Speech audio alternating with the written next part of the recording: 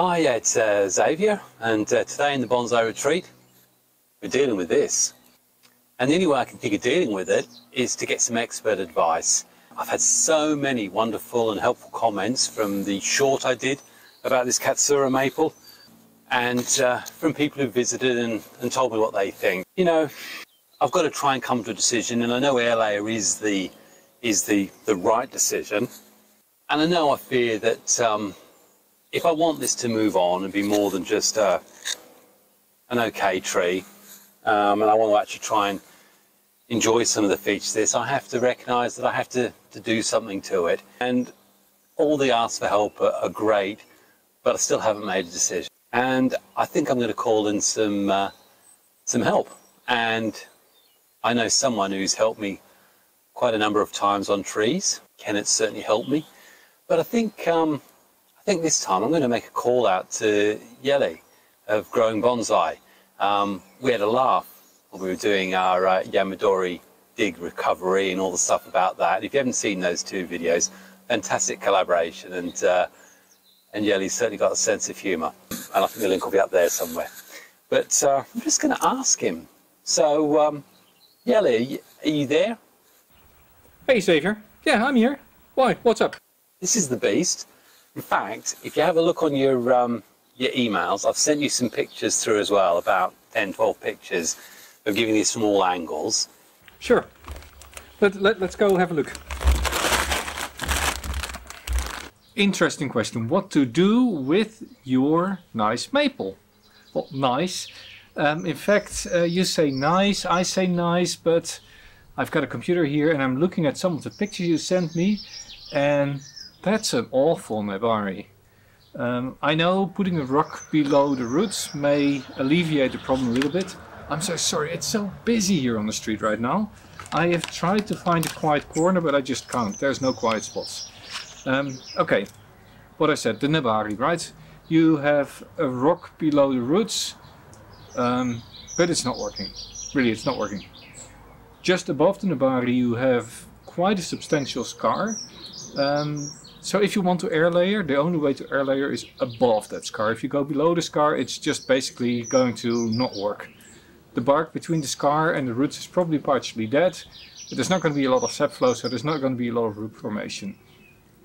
Now, overall the tree splits somewhere halfway up in two trunks, and just below the split there is also a scar. So all in all there's a lot of scars, and then one of the trunks has been cut. And the cut is just a blunt cut, it looks like. It's not healed over, and there's two side branches going to the side on one way. The other trunk, it goes up a little bit, and then there's a very steep bend in the top. That's how I see your tree. It's only a couple of pictures, but basically what you then have, you have a tree, it's a rough tree, and it has some branches to the side, and you have a taller branch with a steep bend in it, going over a rock. Now there's a couple of things that you could do. One of the things you could do is bury the whole thing a lot deeper, hoping that the original roots push more higher roots. So you combine that with pruning all the roots that you have now quite substantially, planting the whole thing deep, remove the rock and just let it grow for a year or two. That way you might get new roots forming around the nebari, and that could help. Of course you can take some cuttings or young whips of Katsura and you graft them on there. So that is a way that you could improve the nebari that you have now. That's not the route that I would go. Now in the video that you shared earlier, you also discussed the option, can I just air layer just above the current roots? What I already mentioned, you have this big scar. And this big scar is basically going to prevent you from getting roots on one side of the trunk. So that's also not an optimal way. But one thing that I thought you could do is you could look into getting a twin trunk out of there. So you have this one branch that goes up and then bends down, and you have another one that goes up and is chopped off. And basically where they come together, that area is the thickest part of the whole trunk. If you now layer right over the segment where they come together, let's see whether this works. So you have this connection point in your trunk, right? Can you see this? Is this going to show up in the video? And if you then layer right there, then you get roots here and there and there and there, and this could become a new twin trunk bonsai. So that's one of the options, right? You could air layer that. Now if you look a little bit further into the tree and you go up in the canopy, you have this one branch with a very steep bend in it. I could see that as a cascade. So there also, I think there is a scar, let me check. Yeah, that one. Yeah, there's a scar as well. So there's the trunk has been chopped, and then a little bit more, maybe this much of trunk, and then there's a steep bend down. I think that could be a really, really cool little cascade. So I would air layer that top out, and I would air layer lower down just at the junction of the two trunks. You get a small two trunk bonsai, and you get a little cascading bonsai.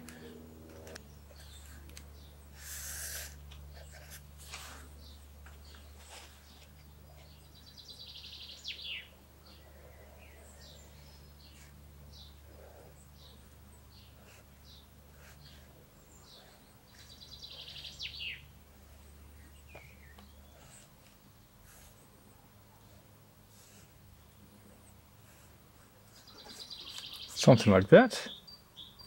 And this one is of course this one, where you say I'm going to create something in a nice shallow pot. This already has a branch going like this and another one like that. Here of course you're going to air layer the top, that's that part. But then you can develop the branches on this side more natural. And you let a new whip grow up here. And you create branches there as well. And eventually you even create branches that way. So what you're aiming for is basically an oval pot with your twin trunk in there, which you're going to let this one grow out wide, you're going to let that one grow out wide, you're going to let the top run from here, and you develop the branches on this side as well. Just like that. How does that sound? It's a bit of a messy page this now, but I think you get what I mean, right? So you have an air layer at the junction and an air layer here in the top. So all the way in the top you have this scar here, you have this branch going up and bending down steeply with a long branch, a side branch and a side branch, and also a top branch which you can use for a nice tree. Now let's find the base. This is the base. And basically if you would air layer right here,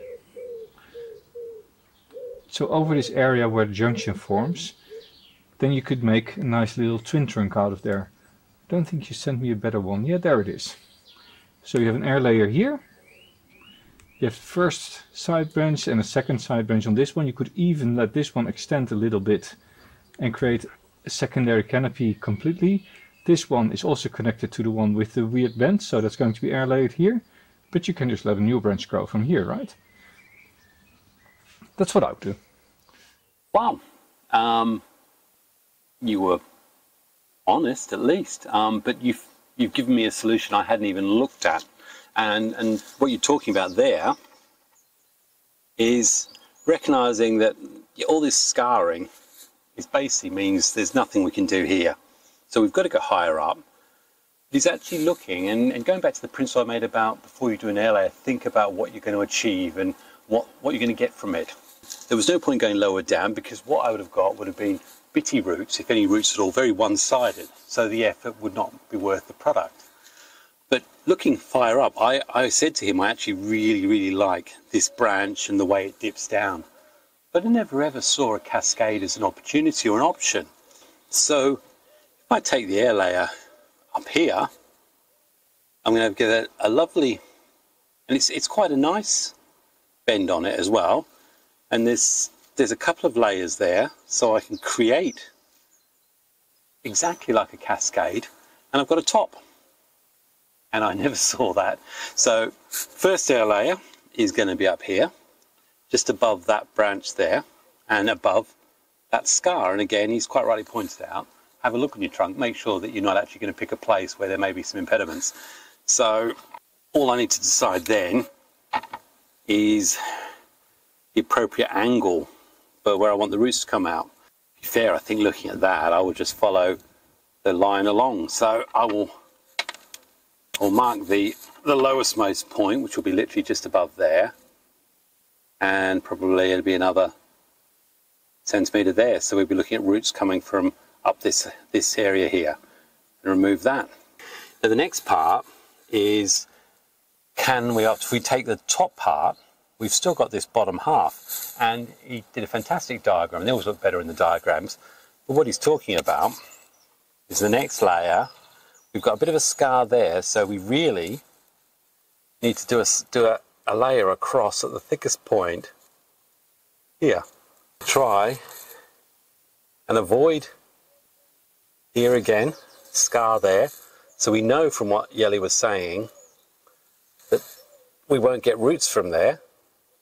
And as usual, the lines never meet. So we've got to go up, and it's something like that. And we'll get the roots coming from there. And then we've got all these branches here, and see what comes of it. Now what I'll say is that the top one is the primary one. That's the one I'd want to succeed. But if we get something from this lower, that would be fantastic. Now, the good thing is that I haven't pruned any of the growth off yet. I held back on this one because what does a tree need to produce roots? It needs solar panels. It needs to get energy from the sun. In the early days when I was doing air layers, I had some weird idea that if you cut all the cambium and the bark away, that it wouldn't be able to feed and give nutrients to the leaves were there. So I used to cut lots of leaves and branches off till there were just a few. And funny enough, they didn't make it. Completely wrong thinking. The reality is that once we cut that cambium, as you'll know in my Bonsai Basics videos about air layering, then we're telling the tree it's still getting stuff up through the core, or bits and pieces, so it's still able to do water flow. But basically everything that's coming in there is driving to root production at the cut site, where you've cut the cambium. So no pruning. So all I am going to do before I get ready for air layering is get the wire off and then get me bits and pieces together. One question, Jelle, and I know people do multiple air layers on trees. I've never done multiple air layers, especially here where we're going to be following the line of the same branch. So I've done different air layers on different branches. Is there anything I need to be aware of? I mean, you said I can do it, so I presume I can, and I'm assuming it's down to the health of the tree. But is multiple air layers off the same branch or trunk really viable? Any thoughts on that one? Right, mate, if you want to go and take some air layers, yeah, you can. Look, I actually am a little bit annoyed with your question because I have actually a video in the making about taking multiple air layers from a tree. So, yeah, you can. This one is taking an air layer here at the bottom of the trunk, a side branch, and another side branch. There's actually 4 air layers on this tree, and the thing to look out for is that you have for every segment where you want to have roots, leaves without a disconnect. All the leaves here on this branch make roots here. This one is fed by the upper tree, and in fact there's 2 branches here and only one of them is being layered, the other is feeding the roots. This way you keep the layer healthy, but if you take them too low, then there's no leaves between the roots and the first layer, and that is the point where you can actually lose the bottom of your tree. So the roots can die out because there's too much energy being taken away. Fair enough, Jelle. I think it'll be fine. We'll go. Definitely it's a healthy tree. It's just scarred. Now, before we do that, I have to take a leaf out of Adam of Notion Bonsai's videos. In his preparation, always make sure you know what tools you're using. So for air layering, tin foil. That's what you use to cover the air layer with at the end. It also means you can peel it away easily and have a look and see if there's roots growing. You use plastic, whether it be clear or black or whatever, where you actually wrap the sphagnum moss in. So you need sphagnum moss, nice and wet, that's been soaking overnight for at least 20 seconds. So it's nice and moist. Some pliers, not for ginning, but for tightening your wire, for when you might want to put a tourniquet on it, which I'll show you how to do. Your brush, because finally I'm going to take the advice and not get this rooting gel hormone all over my fingers and promote DNA changing and alteration so that I become the next Spider-Man. need a very, very sharp knife, or paring knife, or grafting knife, where you can actually cut away the cambium so that you can get a good air layer. I always have a sanding block to keep that sharp. Pen to mark where you're going to actually take the air layer, and take your time with this, because as you saw earlier, it's funny how when you start a line on a circumference, it never seems to meet, no matter how much you think it should. And then probably, I know some of you have been looking, what is that at the back? I mean, let's be real, these things are dangerous, especially in my hands. In fact, that's caused me quite a lot of problems in the past. So, for all those bleeders, always need to have yourself your waterproof plasters, because obviously once you cut yourself, you are going to still have to keep going ahead and dealing with the damp moss to finish your air layer. Obviously, that hurts. So for your low-level cut, paracetamol, I always use 500. If by the second or third injury, you're still trying to get out there and finish that air layer, you can't beat a bit of codeine. Seriously, that's a joke. If you happen to remove a limb, you always need to have your emergency St. John ambulance first aid. If it's an arm, you obviously need to have someone to help you so they can turn the pages. And a sling, because once that thing has been amputated, you need to keep your arm up so that the loss of blood doesn't cause any issues, so that you can still continue air layer. Oh, and don't get blood on the air layer, because I don't think it'll work with the sphagnum moss. And then, of course, if that doesn't work and you're stuck down at A&E, that's a long waiting time. Bag of salt and vinegar crisps, gotta have it. So that for me is my complete air layer kit. Salt and vinegar chips? Really? Must be a British invention. I prefer tortilla chips.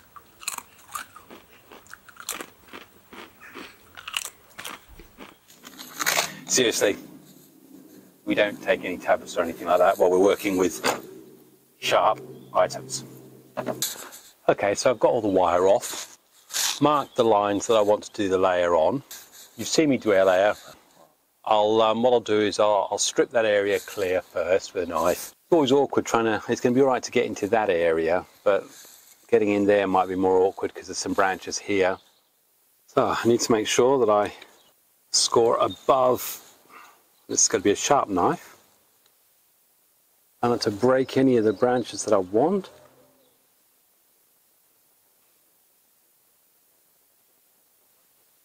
Now the bottom line isn't half as important as the top one. Now what I need to do is try and get this line in. And this is the important one. Don't try this at home.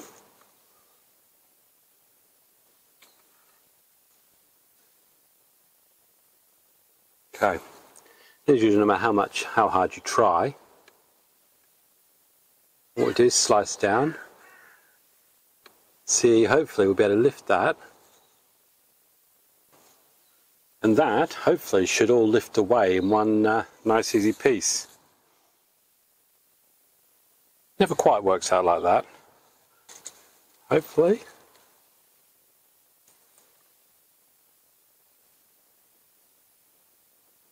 Ta-da! And that's all done.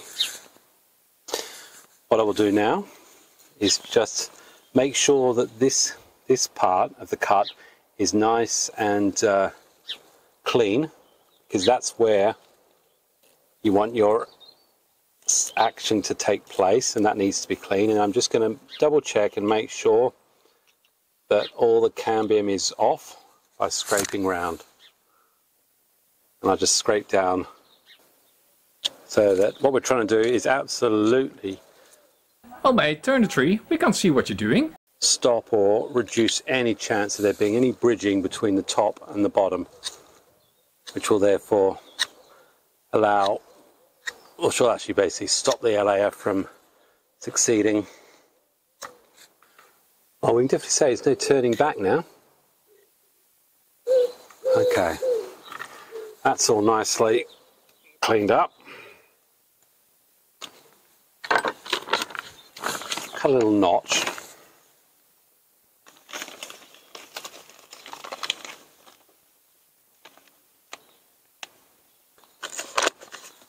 I can make my cup for the sphagnum.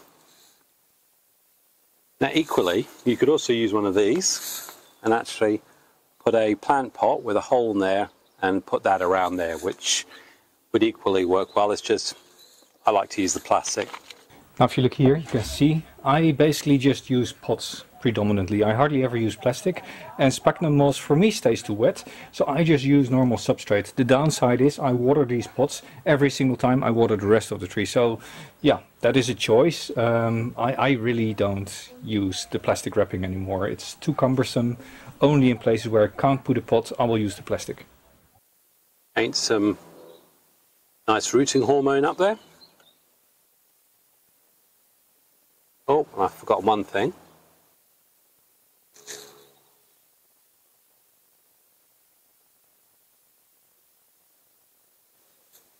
Just like to put a tourniquet on it, a wire tourniquet.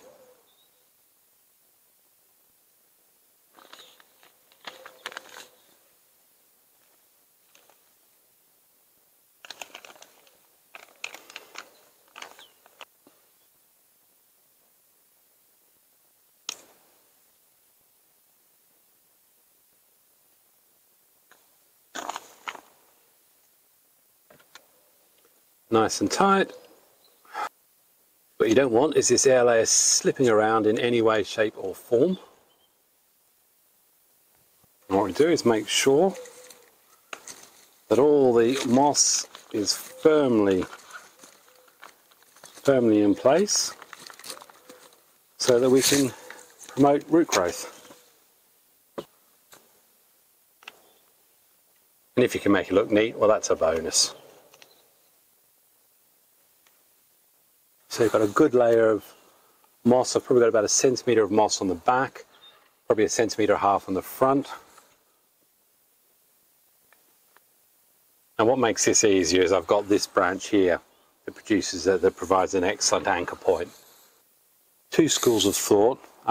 It's actually really quite neat, but you can leave this open as a cup and then naturally moisture will come through, or you can tie it off and seal it, which is what I will do. Then you want to make sure you get the top edges in. Right, so we've got the baggie on. Probably one of my neatest air layers, I have to say. There's no reason why that shouldn't work. All I will do, put a few holes at the bottom, so that allows water to drain. Hey, that's a really good tip. I'm going to remember that one. Maybe that will help to keep the roots better if I use a plastic baggie. I'm going to try that. It's always a bit fiddly, but take your time, make sure you get lots of moss around it and make sure it's pretty secure in place. The final thing I do is apply some tin foil. Keeps it dark, but it's also good for stopping it becoming boil in the bag roots. Okay, and that little bit of wire there is just slightly on, but I have found that once things start to dry out a little bit, the foil will pull away, and I didn't cut enough, so there you go. Anyway, that's the top air layer done. I am really hoping and quietly confident that with the air layer results I've had before, that should be quite successful. Well, what can I say? You seem to know what you're doing with this air layering, Xavier. That should be no problem whatsoever. I do apologize about my neighbors. It's a little bit loud today. Yeah, I couldn't find a quiet spot. Hey, in the next 4 to 6 weeks you might have roots on that, except for you're in the UK. Take 2 to 6 years. I'm going to go and do exactly the same thing here, as I say, try and get it as close to that double trunk line as I can, and then come back to you. Okay, so it was a little bit more difficult this one because of the amount of dead bits on the trunk, but I've gone right around. I've actually gone quite a lot there. There's the signs of the dead scarring there, under there, dead scarring. You really need to make sure there's no chance of any bridging taking place there and there. So there's quite a few knot holes there, but I've got a nice clean edge up the top there, and hopefully we'll get roots from out here and start developing a twin trunk as Jelle suggested. So I'm going to use the same principle, put on a big air layer bag there, and yeah, see what happens. Right, well, as they say, there's no going back now. Second layer is in place using exactly the same method. Hopefully in another sort of 2.5 months, we'll definitely be seeing signs of roots. Where we are, June, July, all things being equal, I'll be looking for equitable separation without lawyers sometime around early September. And the reason why you pick early September is then we'll be looking at the optimum time for greater root growth before we actually hit the winter. So we want to give it, at least a good 6 to 8 weeks in good soil to establish a new root structure. And no, for anyone who's wondering, I will not be going for the overwintering in sphagnum moss style. I haven't got the setup to do it. My greenhouse is just too cold, no air, no ventilation, and I want this project to really work, because I think if it does, it's going to be magnificent. So I will put this into a shady part of the garden anyway. I'll keep an eye on it, so every couple of weeks I'll probably take the tin foil off and just have a little peek to see if there's any root production. But the balls are nice and damp, and this time I'm definitely going to stick to my my views about do not put too much water in there. If needs be, I can always use a syringe, but I am extremely confident that I'm not going to need to add moisture there for at least 4 weeks, depending on what the weather's like, obviously. Rain will naturally pour down anyway, so there'll be a small amount there, but we do not want to risk anything when it comes to root production for this Katsura. And hopefully we're going to get one very, very nice cascade Katsura that's already well on the way, and that only needs to be developing roots. And bonus tree number 2, well, who knows what it will look like as a twin trunk, but certainly overall the whole lot's going to look better than before. Jelle, anything you need to add or say before we put this to bed for a couple of months? Overall, I think this looks really, really good, and I think you should have no problem rooting this in the next 4 to 6 weeks. So in 5-6 weeks, start checking that substrate, make sure it doesn't dry out, fertilize a little bit in between them. Yeah, I think that should work. That's nicely done, Xavier. I'd like to thank Jelle for his advice, which I've taken, but also recognise that there was similar advice in the comments in numerous videos about taking air layers at different points on this tree. So everyone was on the right track with this. Fully confident that if the tree's healthy, those air layers should take. And we'll be able to say goodbye to that horrible, horrible root structure. So from Xavier, in my bonsai retreat, feeling very happy with what he's achieved today. I'll say, I've got itch in my throat.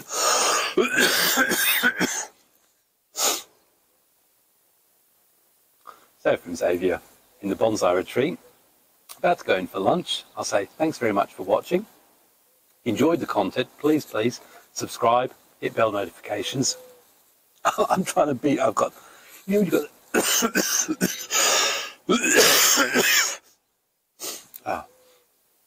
hit bell notifications, and I desperately need to get some water. All the best, happy bonsaiing, God bless, cheers. And there's a tear running just down there. Oh dear, fantastic.